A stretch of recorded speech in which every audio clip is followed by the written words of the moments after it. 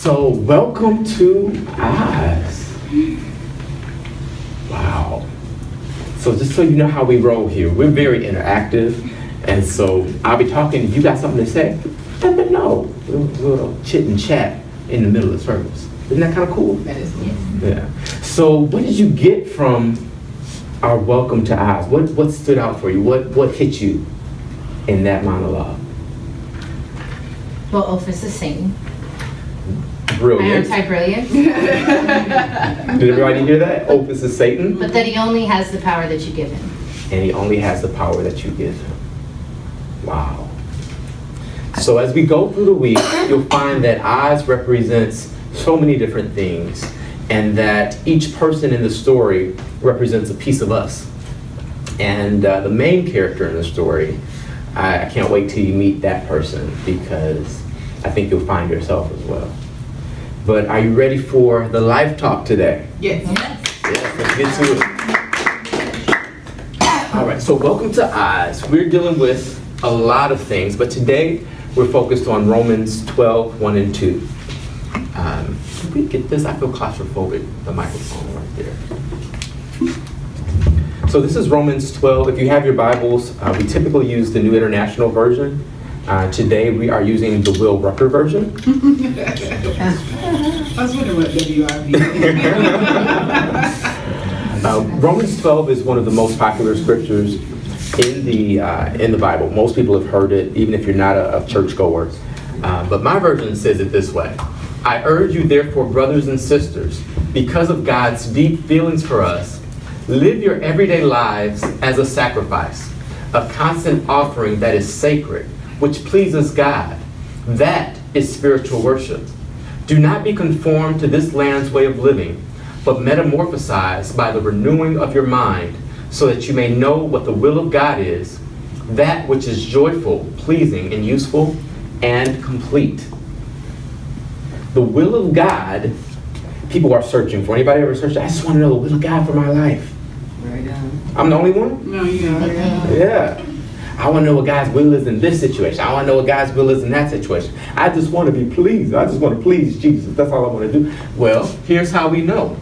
Scripture says whatever is joyful, whatever is pleasing and useful, that is the will of God. How cool is that? So we don't have to wonder whether something is God's will. We can actually know. Anybody feel good about being able to know God's will? Amen. And when I talk about God, I know everyone kind of has a different idea of what God is. So for us, God is that which created everything. Amen. The one that started start. We used to say God was a being, but I think that's too limiting. I think God is being itself. So the very energy that animates you and I is God. The thing that holds all of this together is God. And God is what? God is love. God is also something else. God is light. Those are the only two things the Bible ever says that God is.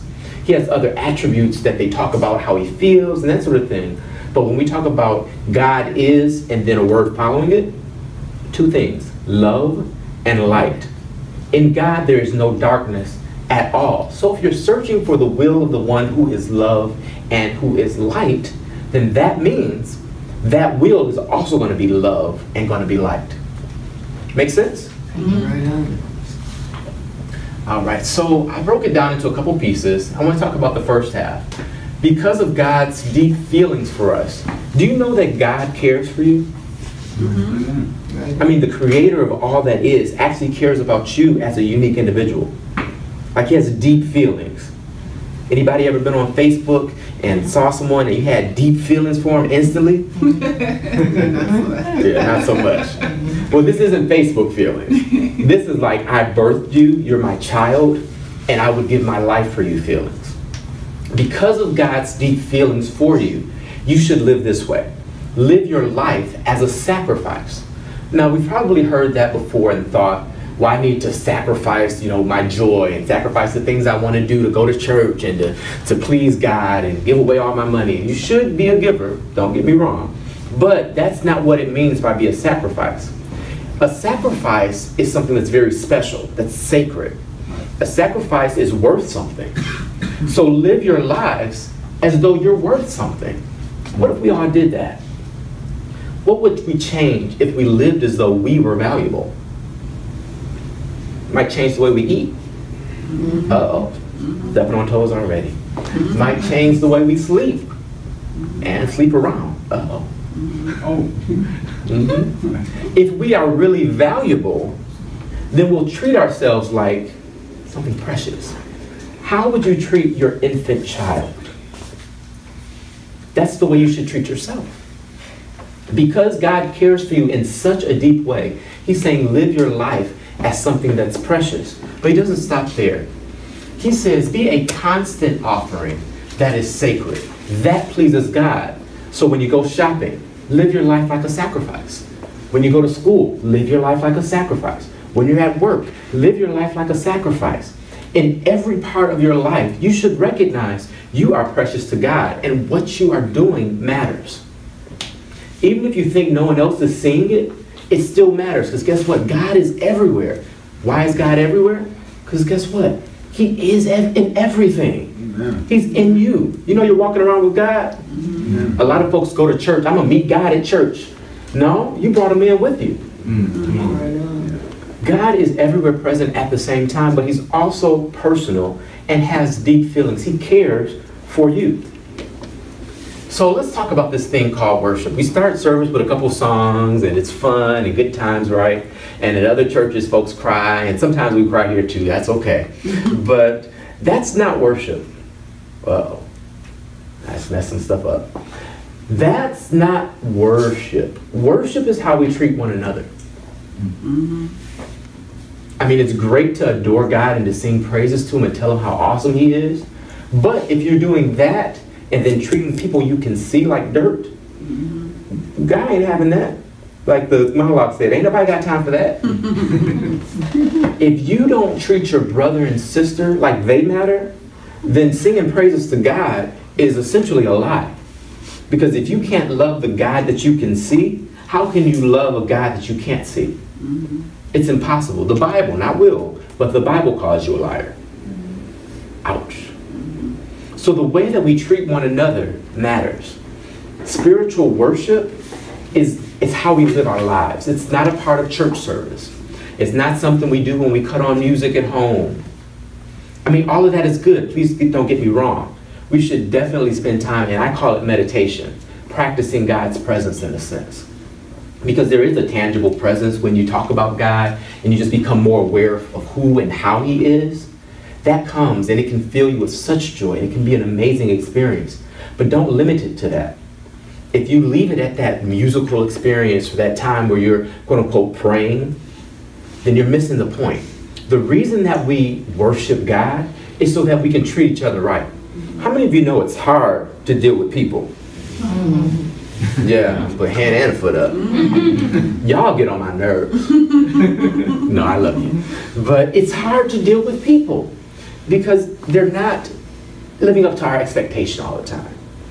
I used to say they're not perfect, but people are perfect. We are perfectly perfect.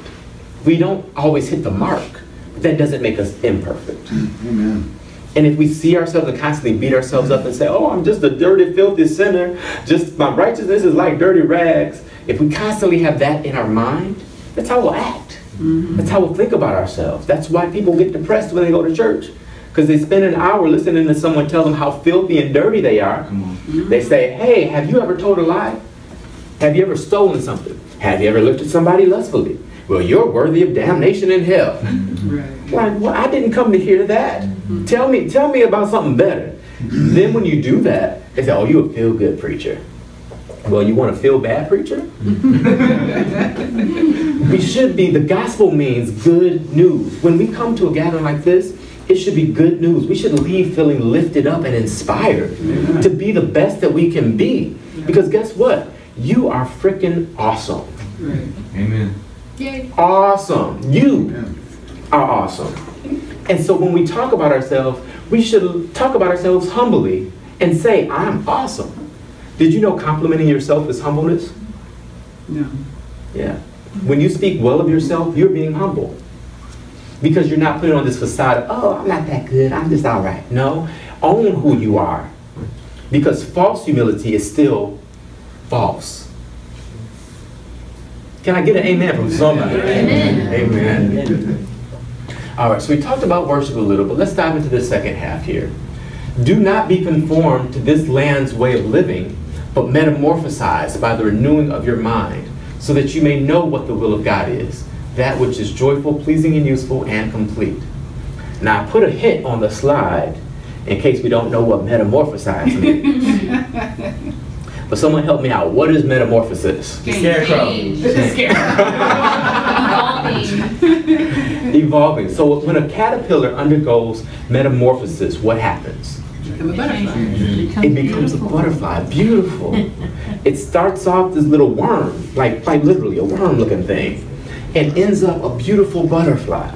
Has to get rid of the old stuff first, though. Has to get rid of everything else. So the thing about a caterpillar metamorphosis is it's not pleasant. It gets wrapped in a dark cocoon and literally liquefies. I don't want to be all sciencey today, but that's what happens. It turns into a pile of gook before it transforms into a butterfly. So when we are going through hard times in our life, understand that you're just going through metamorphosis. Now you can come out two ways. You can come out beautiful like a butterfly and do the Pale Bear, or you can come out bitter and angry and depressed and vengeful and hurtful. The way you come out is dependent on you. The way that you endure is dependent on you. See, we like to say, well, God will get me through this. Well, let's talk to Jesus about that. Because Jesus went through a hard time. And at least from the stories I read, God didn't get him out of it. Anybody read a version where God got him out of it? Yeah, no. No. Jesus, if you didn't know, was crucified after being beaten. Crucified is mean hands and feet nailed to a wooden cross and hung. Not pleasant. After being beaten, bloody. And God didn't rescue him. See, we think God is in control. How many of you would say God is in control? It's not a trick question. Yeah. In the sense of ultimate control, absolutely. In the sense of the minute details of our life, whether we get the parking space at the front of the mall or not, no, that's chance.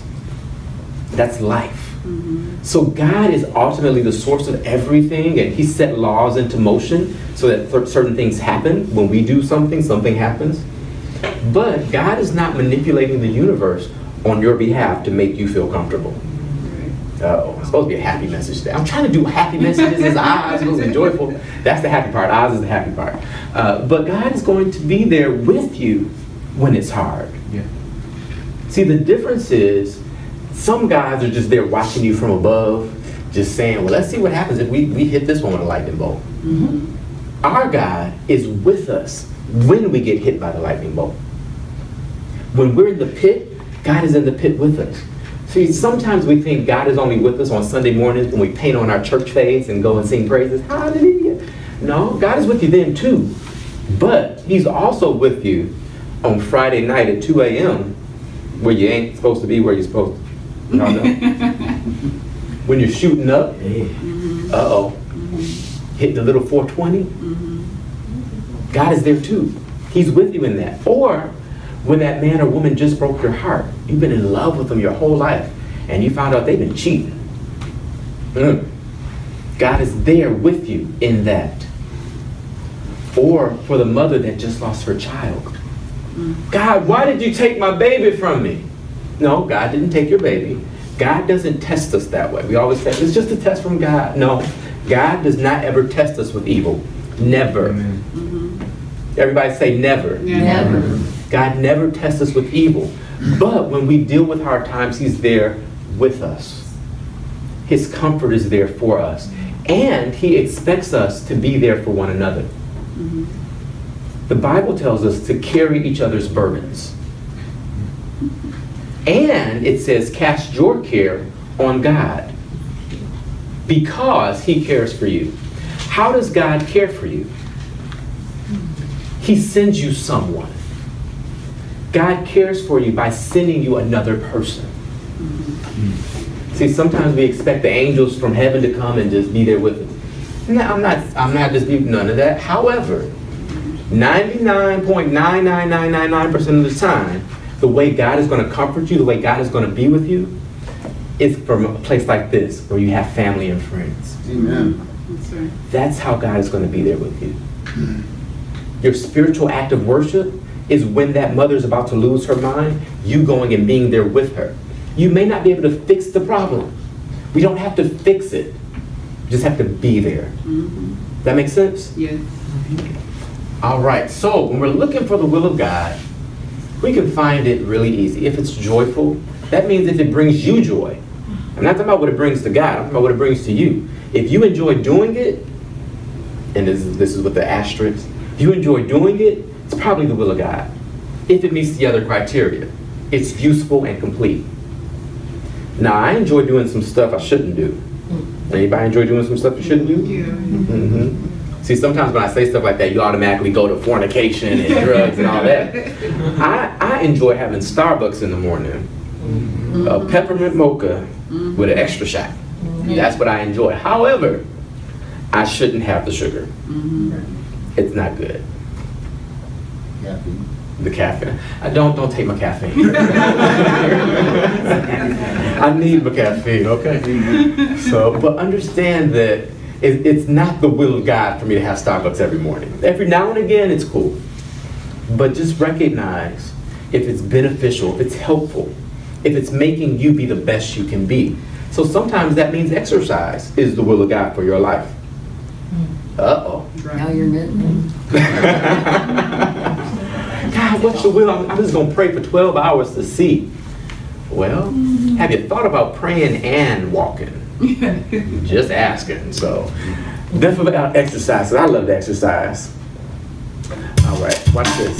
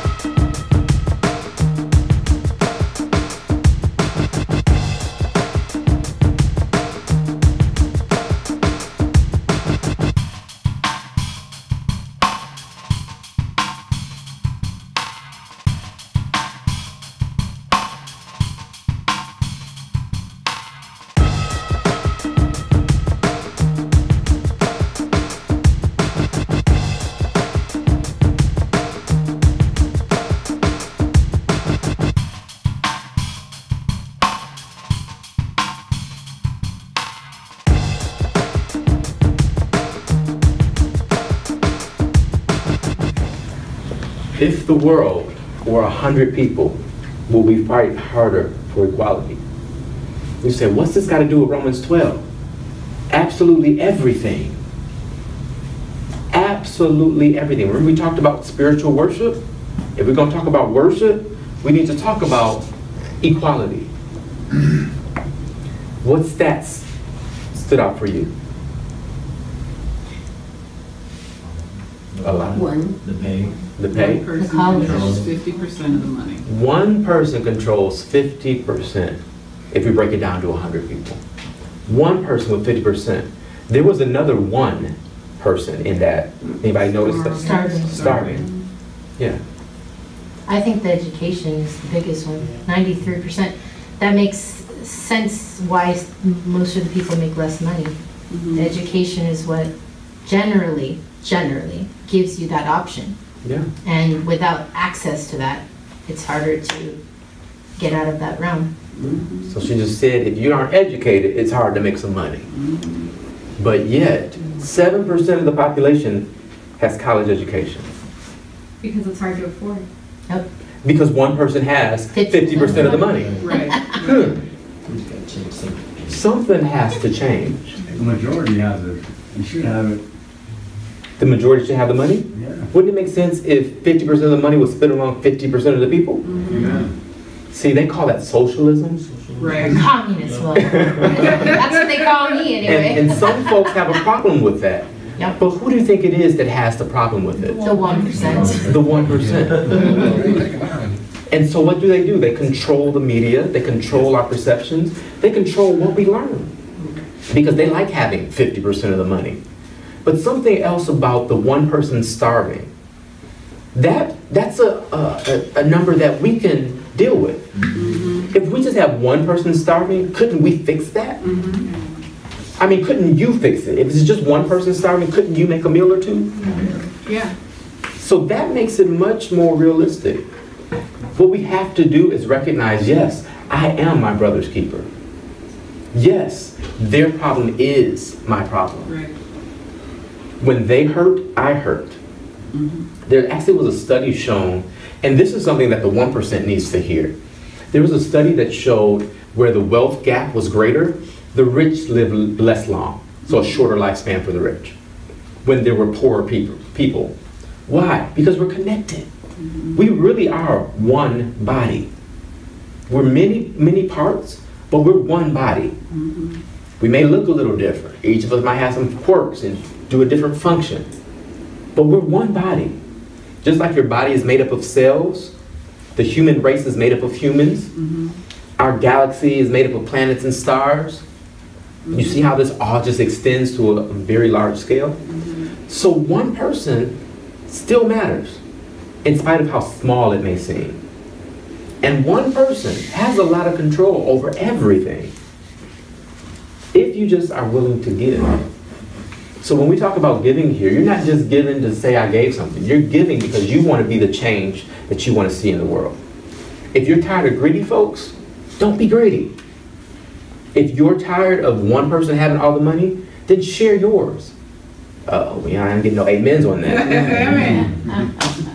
See, sometimes we like to talk about the one guy with the 50% of the money. How dare one person have $7 billion? Well, how dare you have 700? And you know someone down the street that's starving.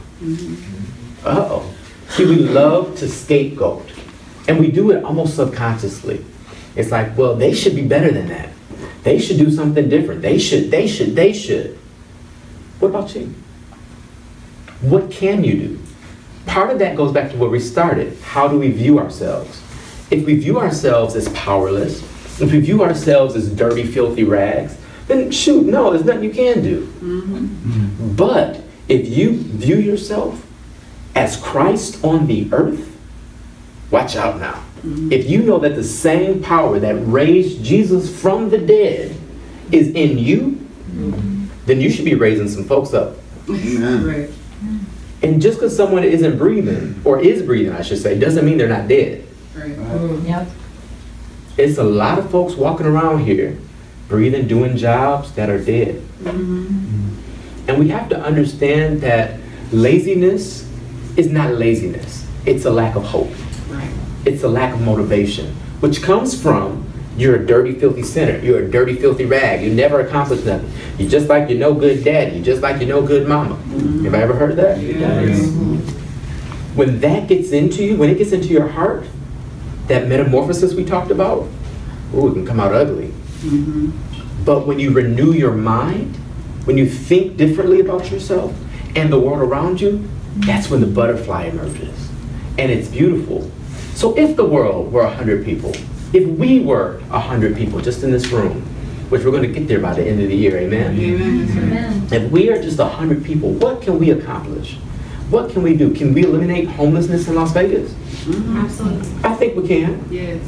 Can we at least start with eliminating youth homelessness? Yes. I think we can. Can we at least make sure everybody in our congregation has food to eat? Yes. Yes, we can. But that means if you're hungry, you got to tell somebody. Right. See, we love to wear these masks and pretend everything is okay.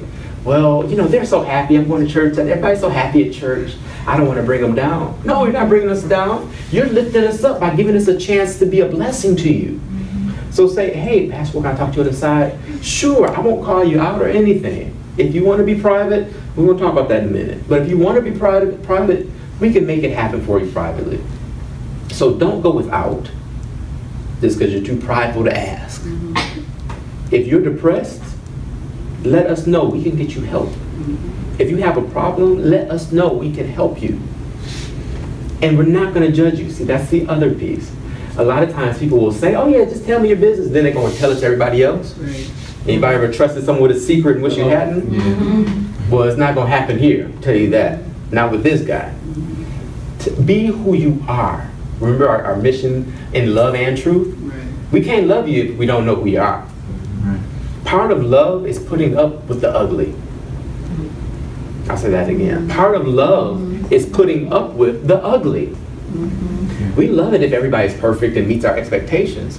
But when people fall short of that expectation, that's when it gets hard. But it's not until they fall short that you actually get to love them. See, you can love a stranger that you don't know because you don't know their flaws. They look perfect on the outside. That's why we see TV stars, oh, look at them, they're gorgeous. No, baby, they got a ton of makeup, they got personal training, they got plastic surgery, everything. That's not who they look like. Y'all heard about the man that sued his wife for having an ugly baby? Yes. Well, the wife had plastic surgery before she met the husband and basically reconstructed her whole face. So she was gorgeous after the surgery, but beforehand, she needed some blessings. So yeah. So you don't know. See, let me just, spoiler alert. What you see on TV is not real. Right. Reality TV is not real. Sorry. Feel just as unhappy. Oh, even more so. I mean, imagine having all the money you can spend and having no one to share it with. Wow, that sucks. That's why you see drug use, alcoholism, all of that is prevalent when you got a lot of money. And just one other note, and I'm gonna move on because I'm running out of time. Everybody does drugs, like rich, poor, in between. It's just poor people get penalized for it. Right. That has to change. Right. Particularly minorities get penalized for it. That has to change. I'm not saying that we should just let everybody do drugs and kill themselves. Right. Drugs are bad. Right. But let's not punish the people that are addicted. Right. See, we view addiction as a problem, and it is, but it's more so a disease. Right. We don't look down on people because they get cancer or because they get a cold. So why do we look down on someone because they're addicted? Right. Why do we judge the addict? That's society. That's right. It's society. Seen as taboo. It's taboo. We think that they're weak-willed. No, they have a problem. They were exposed to a toxic substance that changed their brain. Yeah. This is not a talk about addiction. Let's move All on. right. That's why I have a slideshow, so I stay on task because I just go. All right, so this is the American dream, right? Fancy house, beautiful car, lots of money. More so the car than money. That car doesn't match that house. You need like a 10 times bigger house than it'll match that car. But this is what we think we want. We think we want a lot of money, a fancy car, and a nice house. A mid-sized home in America is about 1,400 square feet. So we sometimes think big is like 2,000, 5,000. No, at medium is 1,400, 2,000 is big. That gives you some perspective based on your place, right? Right. So we think that these things will make us happy. We think that if we seek these things, we'll feel fulfilled in life, that they'll bring us joy and contentment. But I got news for you. The American dream isn't necessarily God's dream for you. And the American dream, guess what? At the end of the day, still be unhappy if you don't have something inside of you greater. Right. Make sense? Yeah. All right, so I just want to do a quick compare and contrast of American values and kingdom values. So in America, we value individuality, right? I'm a self-made man. Well, in the kingdom, unity matters. Everyone is included. There is no other. I've never understood why it's African Americans and everybody else is just what they are. Like, I don't get that. Right. So why don't we just be Americans? Why don't we just be human? We just say we're a human, that includes everyone. Black, white, straight, gay, male, female, rich, poor, right? All falls into human. You said green. So the kingdom values unity. America values things. Fancy car, labels. I gotta have my labels, my boots, bags, and belts. But in the kingdom, beings matter. People. Nature itself matters. We just had a huge oil explosion. I think it was like 250,000 gallons. Right. And counting. Right. Why? Because we care about things. Independence matters. But I want to clarify what independence really means. When we say I'm an independent, Beyonce with the independent women, put your hands up. She's talking about isolation. See, independent is not a good thing. Interdependent is great. But when you're independent, what you're saying is, I'm isolating myself from the world around me. Why? Out of fear. I don't want to be hurt. That's what's really being said. I don't want someone to take advantage of me. I don't want to lose something. So I'm going to be an independent person. Claim mine. Make it myself. No, you're isolating yourself, which is against the kingdom. Because the kingdom is based on interdependence. I need you, and guess what? You need me too. It's not based on how much money I have, not how much education I have. It's based on the fact that we're both human beings, and we're created to function together. The entire universe is based on relationship. Did you know that? Yeah. Think about an atom. What makes up an atom? Particles. Particles, but even on a less tiny scale. Energy. But you've got your, Jay, you're in college, you know. You got your protons, electronics, not electronics, electrons and neutrons, right? Subparticles. I'm not going sub, I'm talking about an atom. You said what makes up an atom. What makes it up? Subparticle things. Proton, Proton, neutron, and and electron. So we got three things that make up an atom. And the energy is not found in those three particles. The energy is found in the space between the particles. Am I talking science? I gotta check, you know, folks be tripping. So understand the energy of life isn't contained just within you. It's within the relationship we share with one another. I had an experience the other day. It was really, really cool. A friend of mine from Miami, I haven't talked to him in probably a year, just popped into my mind. So I texted him, said, hey, thinking about you, sending love your way. And he said, wow, I was literally just thinking about you. Yes. How does that happen? Because we're connected. We're thousands of miles apart.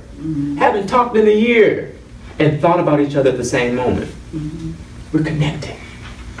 So understand life is based on relationship. Another American value, privacy, hiding stuff. Why do we hide our flaws? Fear of judgment. Fear of rejection. Fear of judgment, fear of rejection, absolutely. Why else? Insecurities. Insecurities, Because we have to meet unrealistic ideals. unrealistic ideals, A shame. a shame. Shame is a huge one. Shame controls so many people. But we don't have anything to be ashamed of. We're perfectly perfect having a human experience on a journey. Some of the journey is up, some of it's down, but we all have one. Why do we hide things? Well, another reason that nobody said is sometimes we just don't have the the desire to change. Sometimes we like what we're doing, or think we do. Sometimes we don't think we can change. Sometimes we don't think we can. Some people don't think you can change. Some people don't think you can change. So in my other life, I wear another hat where I help people with addiction and break those addictions. And one person told me, hey, I called my daughter and told her I quit. And I was like, great, yay, you know, I'm happy for you. He's like, well, she said, don't get happy yet. You'll probably just go back to using. And then what happened? A week later, he went back. But had she said, oh, I'm so proud of you, Dad, you can do this, Right. what would have happened? He would have lived up to her expectation. Right. Or try harder. Or tried. But he did live up to her expectations. But he did, he lived up to it. She expected him to fail, and so he did. That broke my heart, I'm not gonna kid you. But we can metamorphosize if we change the way we think. That's why this is so important. You know, folks think we just come here to have fun. No, this is our weekly dose of get right. Right. I think the big lesson in that example is people can do the same thing the wrong way over and over again because one time they can do it the right way. Absolutely. Huh? When people, No, I just need clarification. no, people can make the, we'll just say it this way, people can make the same mistake over and over again, but it just takes one time to get it right. It only have to be right one time. Who's responsible? I'm not understanding what you mean by that. Means you keep messing up over and over again, then one day you make up your mind not to mess up anymore. God, that works for me. Thank you. Preach, sister, preach it. Thank you. Yeah, and so we all need that encouragement. We all need one another and that support and that cheerleader. There's nothing wrong with being someone's cheerleader, and there's nothing wrong with needing a cheerleader. So don't hide your stuff, because you can grow. You can become your best self. It's not that we're pulling something out of you that's not there. That everything that the caterpillar needs to be a butterfly is with the caterpillar. It just has to go through the journey. Does that make sense? Amen. So everything that's inside of you that you need to succeed, it's already there. You just have to let it out. Yeah, asked the question, I didn't hear it, but she was like, whose responsibility is that to make that choice, you know, to, when you do it that way, that right way, that one time, whose responsibility is that? It's a shared responsibility. It's my responsibility to be there with you, but I can't be there with you until you invite me in. And so the decision ultimately starts with you. I decide I want this, changing your thinking. And then once you make that decision, I partner up with you and say, let's do this together. That's how it works. Because until someone recognizes that they have a need to change or to do something different, it doesn't matter what you think. Let me tell you something. Other people's opinions don't matter. Right. The old church would say they don't have a heaven or a hell to put you in. And it's the same with life. We don't have a heaven or hell to put you in. My opinion of you, if I think you have a problem, so what? But if you think it, I'm here to help. And it doesn't mean I'm going to ignore your problem either. We have to be careful that we don't try to be so politically correct that we ignore real issues. If you know someone is running into a wall, it's your job to call out and say, hey, it's a wall. When they run into the wall and they're bloody and bleeding, then it's your responsibility to go and clean them up. Even if you said, hey, there's a wall, they still ran into it. That's called relationship. It's hard, I'm not gonna kid you.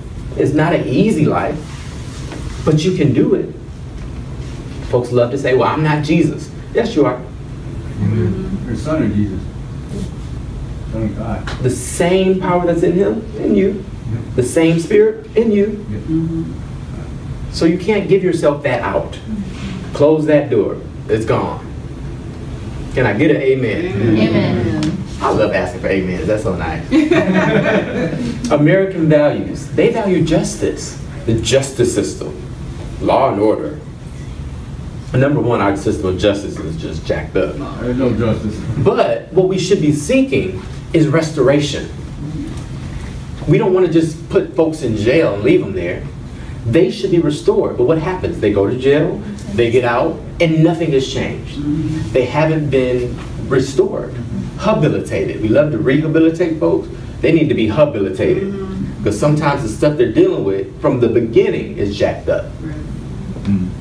I think some people, what is it, when I was in school, I was reading about difference between some people's view of the jails, incarceration and so on as punishment, and others is restoration, rehabilitation, and lots of conflict comes like that. And I think the way people view their God determines a lot about how they view whether they're going to be punished or restored. Absolutely. And we have this wrong idea of God, that he's a punishing God. Vengeance is mine, says the Lord. See, the traditional mainstream Christianity says at the end of time, God's going to play your videotape, and if it sucks, you're going to hell. You're going to be punished for eternity. Let me just put you at ease. Ain't going to happen. Not a God of love. But you will be restored. And this process of life gets us to the place where we're restored. It's not about punishment. Punishment just hurts. That's the point of it. It hurts. You hurt me, I'm gonna hurt you, now you're punished. But restoration says, why did you do this? Let's get to the root and let's change the root. Let's work on adapting this new mindset. Renew your mind so that you can transform. That's where transformation happens. First in your thinking, then in your actions. Will you have transformed thinking and still mess up? Yes. You will still mess up even when you know to do right. But you know to do right now. And so each time it's another practice run. But it's mostly when you're doing wrong is when you're wanting to do right. Yeah. It's amazing how that works. Yeah. So just to put you at ease, don't worry about no hell and all of that. Live your life now the best it can be. We'll find out on the other side. I personally don't subscribe to the hell thing. And we can talk about why if y'all come to Bible study. Same. All right. So another thing American values is self-achievement or work. Oh, Americans love to work. Christians love to work. Oh my goodness. You mean God just forgives me? Yes, God just forgives you. No, I need to say 3 Hail Marys, do a phone book confession, and all of that. No. God already forgave you. Before you messed up, you were forgiven. Some folks want to be cleansed. Oh, I just need to be cleansed. Let me go down in the water 3 times. No, that's a symbol of what's already happened. You are perfectly clean in advance. You just have to accept it. God doesn't want us to work for our salvation. The scripture actually says work out your salvation. If you're working something out, that means it's in you, right? Right. You got to work it out. Does that make sense? Folks want to work so hard to get into heaven and work so hard to please God and work so hard and work so hard. We don't understand how to just receive. I mean, the scripture, everybody knows, John 3:16. For God so loved the world that he gave. Yeah. It didn't say for God so was indebted to the world because they worked so hard that he paid them back. It's he gave. God is a giver. And you have to learn to receive. I have this problem. I'm gonna be honest, y'all. I'm not a great receiver. I love to give, but it's so hard. Oh, I don't know why. It's just like, let me do it. Let me help you, you know? And so folks have to literally sit me down. No, show me how to do it. I'll do it. And I appreciate y'all for doing that. Help your pastor. But it's hard for me. It's because I grew up in a works-based religion, though, where if you didn't do enough, you weren't good enough. That's no way to live. The kingdom is about self-giving or being. Simply be who you are, and that's enough. Sometimes we'll do a meditation and we'll say, I am enough just as I am. That's one of the most powerful things you can realize. The American value system is based on fear. If I do this, I'm gonna get punished. I'm scared of punishment. Whereas the kingdom is based on love. Love has no fear. In fact, perfect love casts out fear. And then finally, again, American values are based on law and order, whereas the kingdom is based on grace. What is grace? Somebody shout it out. Undeserved, unmerited favor. Yes, undeserved, unmerited, meaning you can't work for it. If you worked for it and got it, it's a payment, it's not grace. If you think you had to say a prayer, I'm about to step on some toes. If you think you had to come to an altar and say a prayer to get saved, that means you think that what you did got you saved. And again, we have to talk about what saved and all that is. But just on a high level, if you think that your faith saves you, you don't understand grace. Well, I believed that's what I had to do to get saved. Well, if you had to believe, that's something you did. Because if you didn't believe, you're saying you wouldn't get it. But grace gives even when it's undeserved, unmerited, not worked for. It's so hard for us to get. Undeserved. Grace is unworked for. You can't work for it. If you work for it, it's not grace. Everybody say that. If you work for it, it's not grace. One more time. If you work for it, it's not grace. Yes. And God is a God of grace. He sits on a throne of grace. He has a spirit of grace. Right. Hallelujah. Don't work. Just rest. Now understand the difference between rest and not doing nothing. Right. Rest and not doing nothing are different. Come back again, we'll talk about it. All right, so things are looking up. A lot of folks think the world is just, oh, it's just such a terrible place. Folks killing each other, stealing, robbing, got human trafficking. Yes, there are tons of things going on. But the world today is better than it's ever been. Right on. Yeah. There is less war than there's ever been. Yeah. We're more aware of the war. Because we're connected. We tweet about it and Instagram it and all that. So we know what's happening in our world now on a scale we didn't know just 20 years ago. So we're more aware of the conflicts. When someone gets shot today, we know about it. Yeah. First time we heard about police brutality was what, Rodney King? Right. Do y'all think Rodney King was the first person to get beat by the police? No.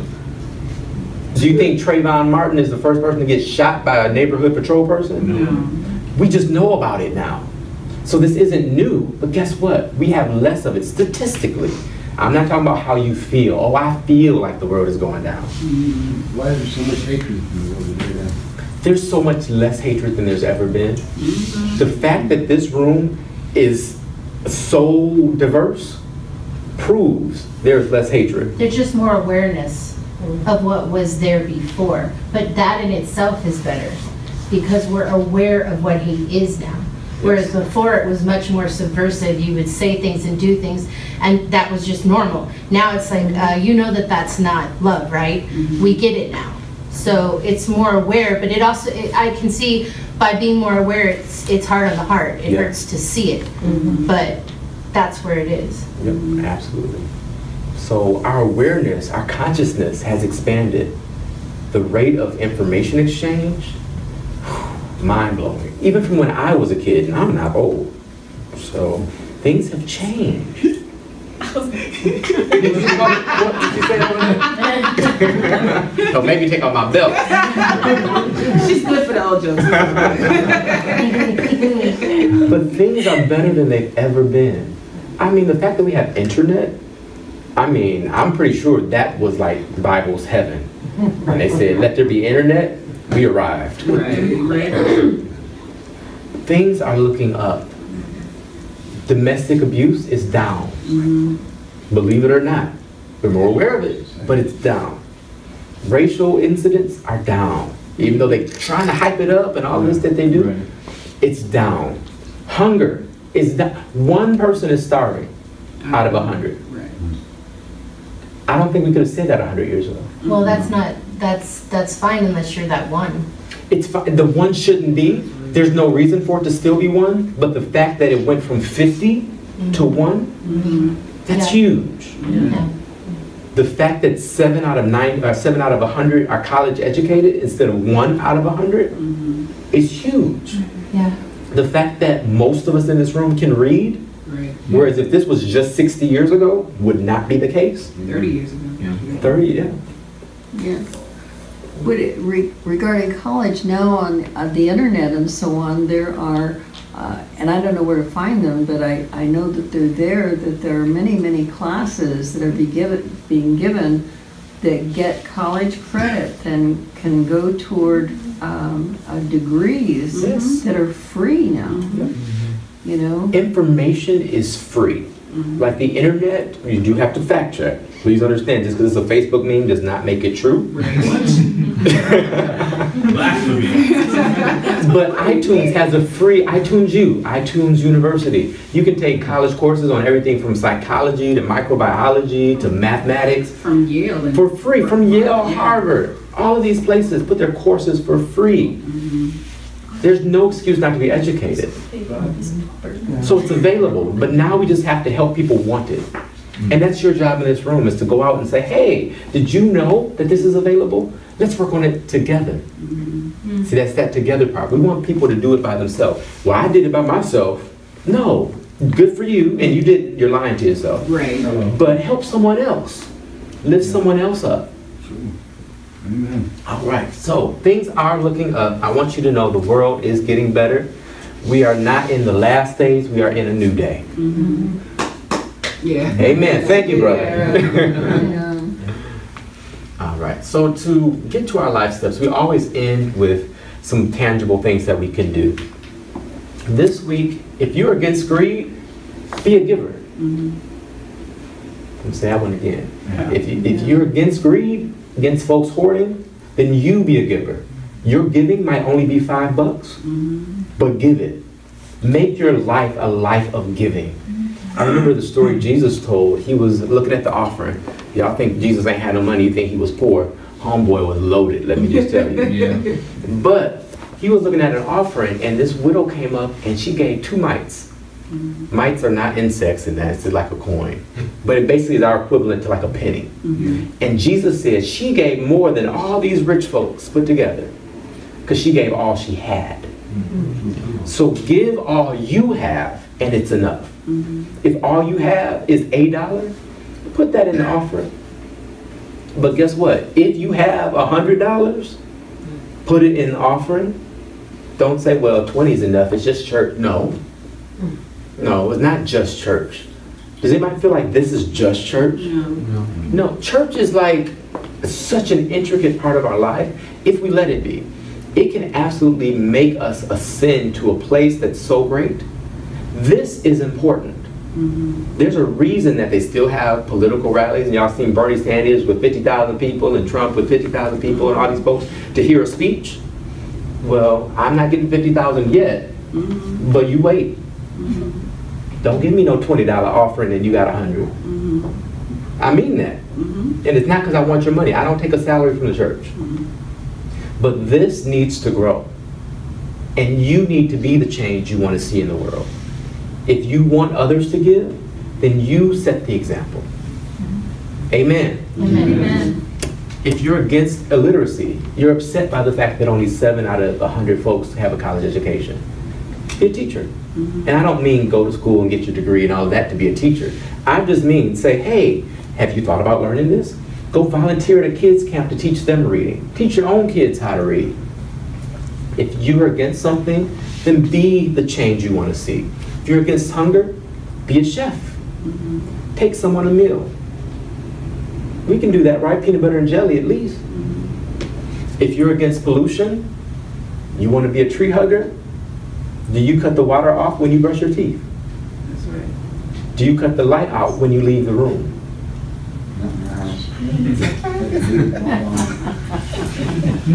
See, we can't be mad at the oil company and we're not doing what we can do. You walk your dog and it poops and you leave it. Right. But you're against big oil because they spill.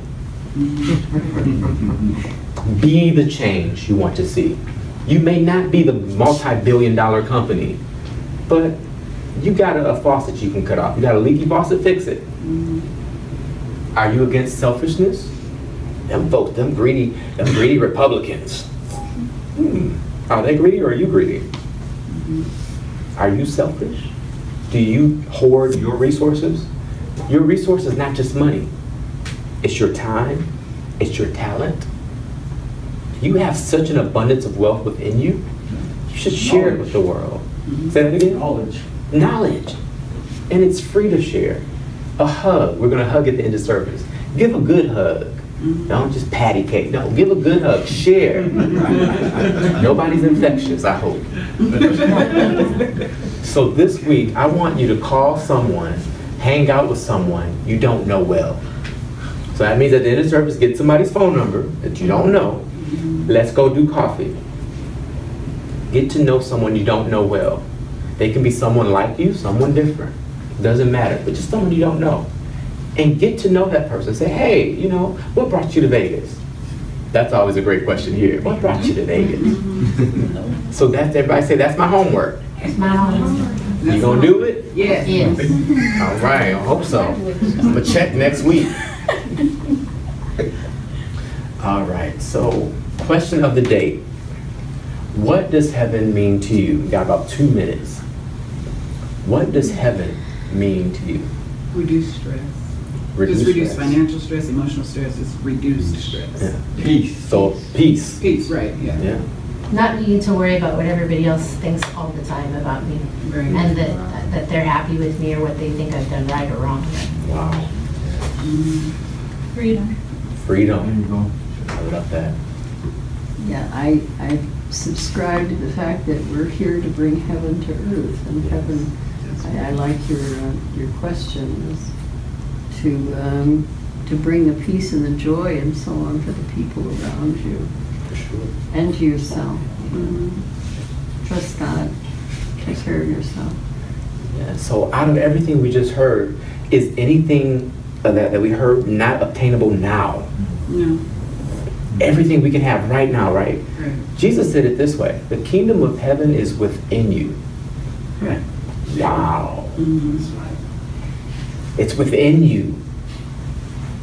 That's big. Mm-hmm. He also said it's at hand. So for those of you that aren't ready to say it's in me, it's at hand. Just an arm's length away. God says, I'm not far from anyone.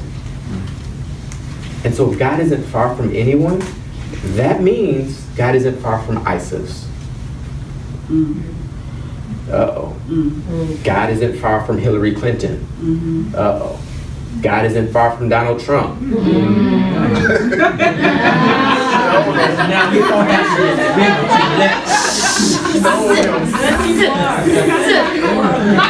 My God, I need to duck. What's up?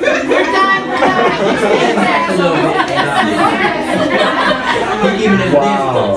ISIS got less of a boo than Donald Trump. That's pretty sad. Let me just tell you guys something.